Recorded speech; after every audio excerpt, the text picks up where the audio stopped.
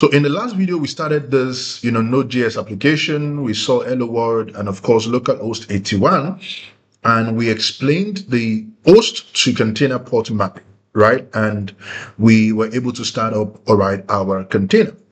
Now, of course, we mentioned the fact that if you do not give your container a name, it's going to generate just an arbitrary name for your container, right? So what we're going to see next is how to give your container a name, and of course, how you can rename a container as well. I mean, this container is already running. If I want to change this name without, stopping the container and starting the container again with a new name, how do I go about all of that, right? Another thing that I want to also show us is around, container ports, okay? Now here, if you look at this particular Python file, so this is server.py, and this particular Python is running on port 8000, but I can change it and I can say I want this particular Python application to also run on port 8080. Now, we already have a container that is running on port 8080, right? I mean, we have one already running. And locally, we have exposed port 81. So that means on the host system, you cannot use port 81 again. Well, how about the container port 8080? Can we reuse that? Would there not be any conflict? Okay, now let's take a look at that. Now for the Python, we also have a simple Docker file. I mean, basically the same Docker file that we saw with the Node application. But here, you can see that here the base image is different because this is a Python application. So we need to use a base image that basically will work with the application that we're trying to run. Because it's not going to make any sense for you to use a node-based image to run a Python application. Now, why there's no problem with that? Because, I mean, you can also install Python inside of any base image and all of that. I mean, you can make available tools, commands that you want to use within your image. You can make it available by running some extra commands like, install and things like that. Okay. But of course, the idea behind Docker is that when you want to run any Docker application, all right, I mean, you have a container that you want to run, you have a Docker file that you want to specify to run an application. The best practice is to actually look for an image that at least meets the minimum requirements to run that particular application. So if I want to run a Python application, I need to look for what? A Python image. If I want to run a Node application, I need to use what? A Node image that contains, the Node runtime and all of that already. Okay. Now here we're using Python 3, the same environment variable, and then we are copying the server.py, which is this particular script here. We're copying that into the src folder. You can also see that the Python application also uses the src directory by default. Okay. Now, you also see that the user data here was, commented on because it wasn't actually necessary. And then we have the CMD, like we saw with the Node application, Python, server.py. I mean, normally when you want to run a Python application locally, you have to do Python and then you specify the name of the file to basically run your Python command. So that is exactly what we're doing here. So we have the Docker file, and we have the server.py. So the server.py, the port is going to be opening up on port 8080, but we already have a container that is, running on port 8080. So we want to look at it if there's going to be a conflict or there won't be any conflict. So what do? We basically change directory into, the Python directory. So I'm going to do cd:/Python, to change, into that Python directory. And right here, I'm going to say docker build -t. So let's just call this Python, version 1. Let's put it that way. Or let's call it Python app, version 1. So the tag is not going to be latest, it's going to be version 1, right? And I'm going to say dot to basically say that my Docker file is in this current working directory, right? So let's build that, okay? And then of course we'll come back and see how to run this application. So the image has been built, and of course, if you go to your Docker desktop, you can see the Python app here, and then of course you can see the tag. The tag says version 1, and of course the status is what? Unused, right? So let's get back in. So now if I do Docker images, I can see here that I have a Python app, the version is 1, and I can also see that the size is 1.0 or 0.2. That's quite heavy, okay? But of course, we'll get into how to reduce the image size as we go on in the course of the class, right? Now, again, this Python is listening also on port 8080, so let's give something a try. So I'm going to say docker run -d-p. So port 81 hasn't been taken already on the host, so we can't use that because, I mean, a container is using that already. Because you cannot use the same port on your host to connect to two different services, right? So once a service has taken hold of a particular port on your host machine, you cannot use that port again until that particular service releases, all right, that. So I'm going to come here and say port 82, for example, and I'm going to say 8080. So what do you think? Is there going to be a conflict with this? Will it run? Are we not going to run into an error? I mean, let's take a look. Now, I don't want Docker to give my container any arbitrary name, so I will use -name to basically give my container, all right, a name, and I'm going to call it Python, all right, app. Now, one of the beauty of giving your container a name that it makes that particular container easier to reference. Because the container ID is an arbitrary number, all right, an auto-generated hexadecimal number that you really cannot memorize. So the way to actually manage your container is to basically give your container a name. So that when you want to do anything with that container, whether you want to check the container log, whether you want to log in into the container to do some things, right, it is easy for you to access your container using the name instead of the container, all right, ID. And that is why it is important to give your container a befitting name at all time, right, for easier reference. Okay, so -name, so that's the name of the container. And of course, the image that we want to run is Python app, okay, column v1. That's the version, all right, that's the Python image that we want to run as a container. And then I'm going to press enter. And now it gives me the container ID. So now if I do docker ps to basically check, I can see that now here I can see the Python, all right, the container name. I can see the container ID. I can see the image. I can see that the command actually is running. So the command is Python, and then of course it's executing the server.py. And I can see now that is, opened up. So port 82 is directing back to what? To 8080. This didn't give us an error.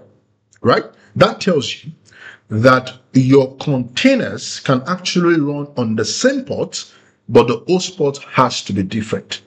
So in Docker, when you're running your images as a container, the container can basically be on the same port. So what actually distinguishes the container from one another is the host port mapping. Right? So that means if I go to my browser and I do localhost column 82, Docker exactly knows the container that traffic belongs to. So there's no mistake whatsoever. Okay, so your containers can run the same port, 8080, 8080, 8080, 8080, but the host port is what will distinguish them one from another. Okay, so if I go to localhost 82, Docker knows already that, 82 is directing to this particular container regardless of the port number. Is that okay? So now if I come here and I open up this and I say localhost, all right, and I say 82, it's going to give me hello world Python. So there is no mistake at all as to, all right, the container the traffic belongs to. Okay, so the host port is what distinguishes. Your container port can basically be the same thing, right? It can be anything. They can be 8080, they can be the same number, but then the host port has to be, all right, different. Is that okay? And of course, if I go back here to my containers, I can see that, of course, I have the name Python app. So you can see that it's not giving it any auto-generated name at all. Okay, so you can see here, the Python app is running with the correct name. 82 is redirecting to 8080, 81 is redirecting to 8080, and there's no problem at all. If I go back to the Node.js app and I refresh it, there's no problem. Is that okay? So that is one thing that I want us to understand. And if I click on this particular container and I click on the logs, I can see that this particular container is exporting out, all right, logs. And if I come here to my terminal and I do docker logs, and now I don't have to specify the container ID. I can basically just use the name of the container, all right, to view the logs of that container. So I can come and say Python app. And of course, right here, I can see the logs of that container. So that is the importance of giving your container, all right, a name. Is that okay? So now, even if I don't remember the container ID, as far as I remember the name I gave my container, I can use that to reference my container, to access my container, and to do whatever it is that I want to do with, all right, my container. Is that okay? Now, another thing I want to show us is how do you rename this particular container. So we have this container running. We don't want that name. Actually, we want to rename it. So let's try out something. So if I come here and I say docker rename, that's the command actually. So what do I want to rename? So I want to rename this particular container. So I can do -F. So basically check, okay, the name, all right, I mean the options that are available for this command. So here it says the alias is actually docker container rename and then docker rename. Okay, so the way to use the command is what? Docker rename and then the container new name. Okay, that is the way to use it. So let's go here. So here we have this container that we want to rename. So I'm going to copy that. All right, so docker rename. Okay, so the new name is going to be, so let's call it node app. And of course, let's put the old name here and let's press enter.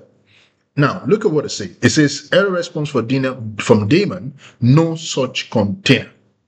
Okay, so that tells us that the way to go about it is to first specify the container that you want to rename. So this is the container that I want to rename.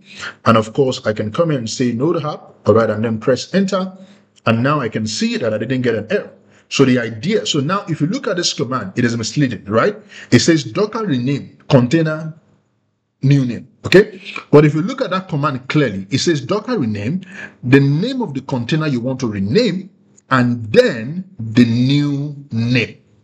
But if you look at this as docker container new name, you will think it's just the new name first and then the container name later. No, it is docker rename, the name of the container you want to rename, all right, or the ID of that container, and then the new name that you want to give, all right, to that container. So now if I come in and I do docker ps, right, I can see that my container has been what? Renamed. I didn't even have to stop the container. So you can rename your containers without stopping the container. It basically will work. So rename the whole name and the new name. So it can be the container ID or the container name and then a new name that you want to give to your container. Okay, so now lastly, let us, all right, build our Python application, sorry, the PHP application. So that one is basically accessible on port 80 because it is using PHP, all right, Apache. So here, this one is using PHP -8 Apache, right? So we're using the Apache base image to run this. And of course, the index.php, you can see that it is copying that into the var www.html directory, which is the default directory for your Apache, all right, web server. So what do we do? So we do cd /php, and then you enter into that, and then you can do your docker, all right, build -t. So let's call this PHP app, all right, version 1, and then we put dot here to basically build the image, right? Now, Apache by default works on port 80. So even if you don't specify a port for this, it will still run on port 80. Is that okay? So let's build an image from here, and let's see what we have. And of course, if you go to your Docker desktop and click on build, you can actually see that the build has completed. And from here also, you can also see if you have an active build. So if I click on active build, it will show me if there's any build that is ongoing. But right here, you can see that I have a build, PHP build that completed just now. I mean, in about 15 seconds and thereabouts. So if I click on images, I can see my image right here. And if you look at the size of that one is quite light, okay, 507 MB. So it's not as heavy as the other ones that we can see right here. Is that okay? And of course, I don't have it running yet as a container. So I can come here and just do docker run -d -p. So my image, this particular image is running on port 80 by default, right? So I can say 80:80. Right? I mean, I don't have any container running on 80. Even if I have any container running on 80, that's not a problem, right? And on my host side, I don't have any attachment to the port 80 already. So I can just basically just, use that, right? And then I can say the name is PHP app, all right? And the name of the image is going to be, what did we give the image? So let's quickly check the image name here. The image name is PHP app version 1, right? So I'm going to say PHP app v1. Okay, so that's all I need to do, and I press enter. And now if I do docker ps, I can see that I have the PHP, all right,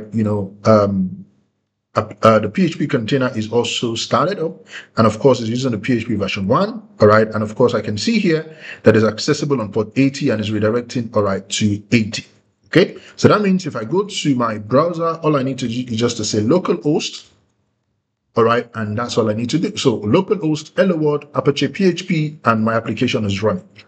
Now, look at the beauty of Docker.